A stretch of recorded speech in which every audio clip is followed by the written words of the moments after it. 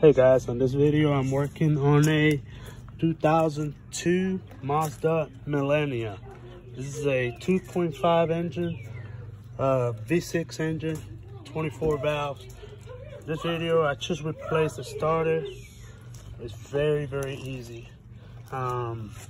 Pretty much what you'll have is this tray. Then you'll have your battery. Okay. So you'll have to unstrap your battery, disconnect the terminals. Then you're gonna have to take these off, which are 10 millimeter.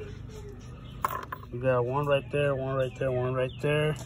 And you have two more right there. But once you take that tray off, you'll be exposed to the starter. Now, how do you take it off? Well, to start off, it takes a 12 millimeter socket. 12, and it's kind of weird because it's not like the regular other car. This starter, the bolts, let me see if I can get the light on there.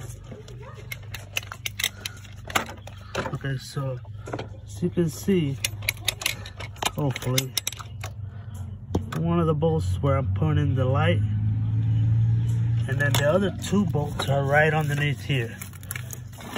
Right underneath here, you'll feel them. Two, and they're all 12 millimeter. You take this one off first, and then this two, you disconnect these right here, which the connectors for these are going to be 13 millimeters.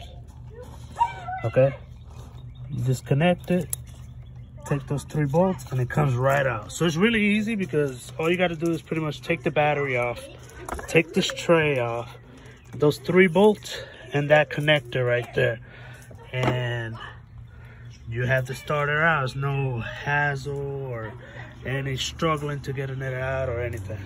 Anyway, I'll figure I'll share with you guys. If you guys have a better way to do it, please let me know. I hope this helped. It's a pretty good location, and I wanted to share with you. Please subscribe, like the video, or comment. Thank you for watching.